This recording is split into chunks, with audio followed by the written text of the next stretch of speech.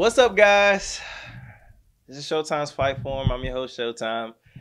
Um, I I'm first. Let me go ahead and get out some stuff before I have to take my L like a man. So first, I want to say I'm wearing Unbothered because I am featured on a show called Unbothered. It's a web series on YouTube. Please support. It's on my page if you guys want to check it out. Showtime Sanders. I have links up there. If you want to go straight to the source, you can go on YouTube at Confused Style Art, and then you can also find it there. And yeah, or you can just YouTube. You could YouTube search Unbothered web series. It'll come up. We got almost 1,000 views. I'm hyped. We already won a couple awards. I'm super excited about it.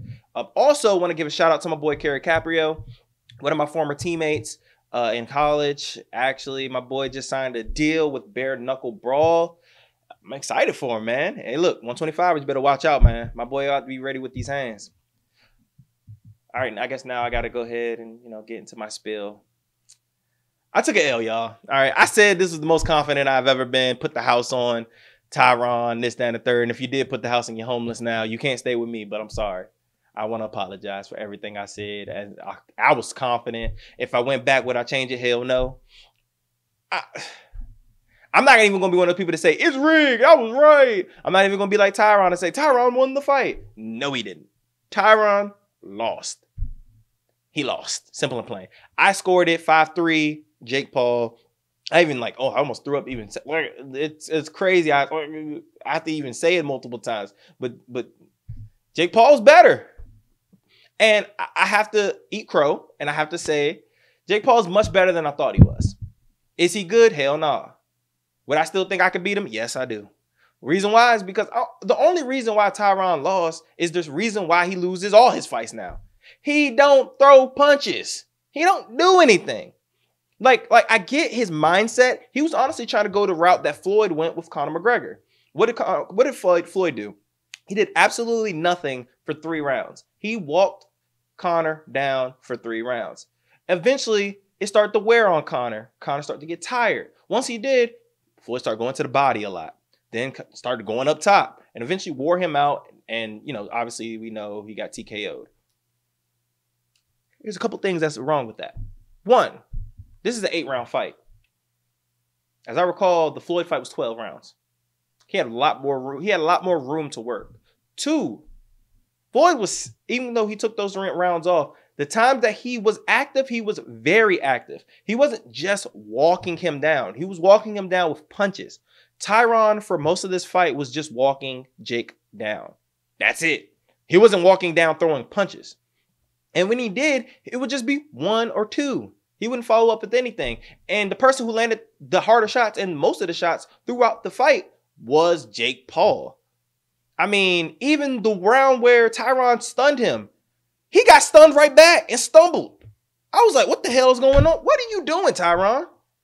And then we already know, once he knocked him through the ropes, what are you doing this for? You're not Sugar Ray Leonard. What are you doing? What are you doing that for? What is that? How does that help you?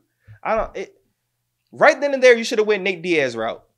That's where you walk him down. That's when you get a lot more aggressive, throw your heavy shots, kill. It's that killing your eye. And he doesn't have that. He doesn't have that.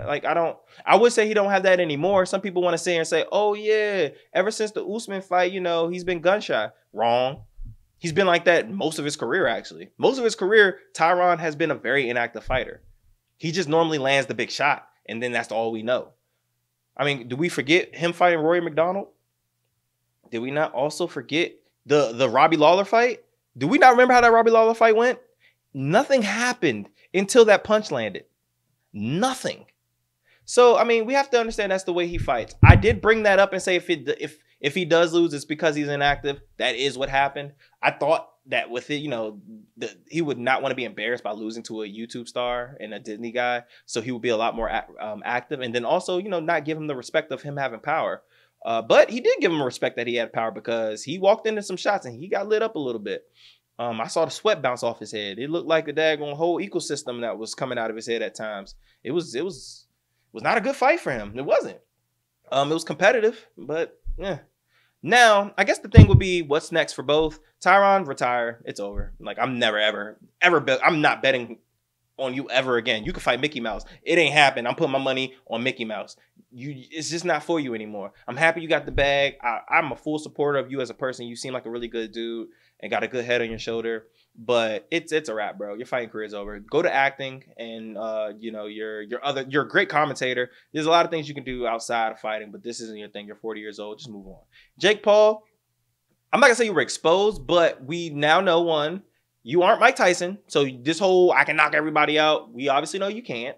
Tyron is the smaller guy, and he really wasn't like, he was dazed, but he really wasn't like on his way out. Your power landed flush multiple times, and Tyron walked through those. And so, it's kind of that myth is out. We know your cardio's trash. We already knew this though. Like I can say already knew your cardio was going to be awful. And it's not even an indictment to you. It's the fact that one, you're not a boxer. You don't have much mat experience, like ring experience, I mean.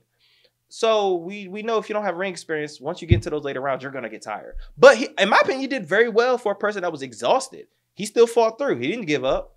Like the funny thing is, he reacted to being tired better than Conor did. Because when Conor gets tired, it's honestly default mode. It's like, all right, how can I lose respectfully? Jake really didn't do that. He was tired and he was like, all right, well, you're going to have to knock me out. He didn't get knocked out. Tyron should have showed him the door, but, Tyron wasn't active. But yeah, so what's next for Jake? What's next? My thing is, I think that there's a couple fights that he should do. Dylan Dennis is there. He's not that popular. He's not as popular as Tyron, so I don't really, think he'll make as much money with Dylan, but that's still an easy W. You could still go Tommy Fury, who looked awful, and he has a name. He has a big fan base, so you can easily take that route. Or 3, if you want to go like a step above Tyron and you want to like challenge yourself, then the route probably be Anderson Silva. And I would say that I'm not going to say it's winnable because you're going to get your ass whooped. But if you beat him, like legit, I don't really see too many people. Like, granted, he's still older and his reflexes still aren't the same. But we all know he's up. When it comes to levels, we know Anderson Silva, Tyron Woodley. Like when it comes to this boxing thing, like Anderson Silva can actually box. With the best of them. Not the best of them, but with a lot of them. So yeah, like I think Anderson Silva, Jorge Masvidal is not a good look. That would be an ass whooping. Like that's like we all know. If we don't remember, he started in his boxing stuff. He started boxing with Kimbo. Like yeah, that's not a right route to go. Conor, no, I still think Conor will whoop you. So yeah, I think the best way to probably be Anderson Silva. Like that's a great name.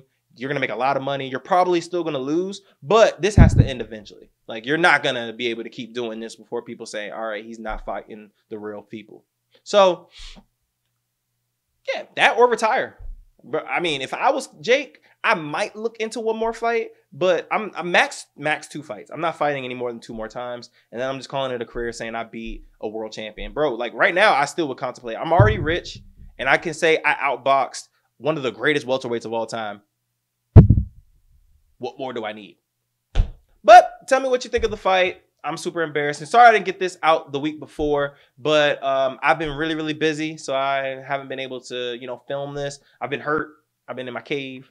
But I took an L, and I will probably not guarantee any fights ever again that's not Amanda Nunes or Valentina Shevchenko. Those will be the only 2 people I will ever guarantee dubs. But thank you guys for tuning in, man. Hope you subscribe and all that good stuff. This is Showtime's Fight Forum. You already know what it is.